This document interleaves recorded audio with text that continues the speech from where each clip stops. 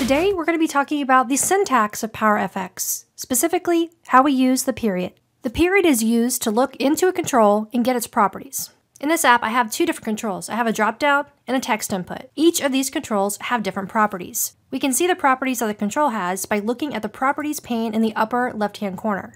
If we want to get any of these properties, like this text box text value, we need to use the period to get to that. So here I have a label, and in this label, I want to show whatever text that we have surfaced up here in this text input. If we point this label to the text input object, you see the data type is a control. We need to get a specific property from that object. To do that, we need to do a period after that control name, and now you see all those properties that we also saw in the properties dropdown. So I can scroll through all of these and just select the one I want. In this case, I want the text. And now you see as I type in a song, it's automatically updating my label below because it's getting the text value of that object.